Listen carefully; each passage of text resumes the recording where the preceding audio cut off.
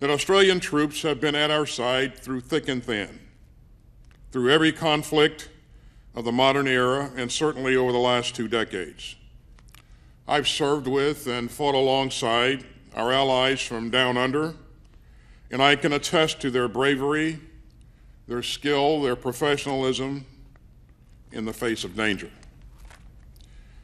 I'm extraordinarily grateful for their courage and for their mateship. And here today, we still stand shoulder to shoulder as mates, ready to face the challenges and the opportunities of the future. And that's what this new trilateral security partnership between the U.S., the U.K., and Australia is all about. And as Secretary Blinken noted, an important first step for AUKUS will be our efforts to help Australia acquire nuclear-powered submarines. This will significantly improve the Australian Navy's reach and defensive capabilities.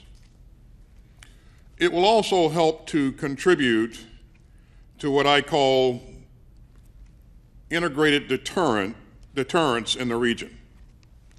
The ability for the United States military to work more effectively with our allies and partners in defense of our shared security interests.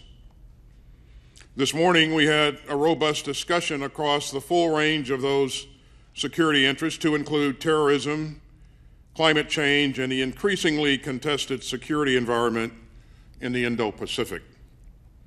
We spoke in detail about China's destabilizing activities and Beijing's efforts to coerce and intimidate other countries, contrary to established rules and norms. And while we seek a constructive, results-oriented relationship with the PRC, we will remain clear-eyed in our view of Beijing's efforts to undermine the established international order.